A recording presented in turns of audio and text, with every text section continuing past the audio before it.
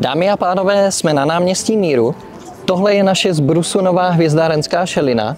Na té šalině máme spoustu zajímavostí o vesmíru a my si teďka zkontrolujeme, jestli jsou ty informace správné. Máme tady odborníka na slovo vzatého. Toto je pan profesor Andreas Eckart, odborník na studium černých děr. Mimo jiné pracoval v týmu, který za studium černé díry v centru naší Galaxie získal Nobelovu cenu.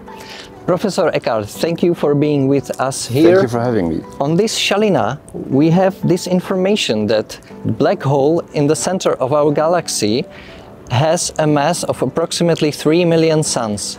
Is that correct? That statement has been correct a few years ago when the mass was derived from a small set of stars that were orbiting Sagittarius A star. But today we know it much better. It's 4 million solar masses. Wow, so it's even more. It's even more. How do we know that?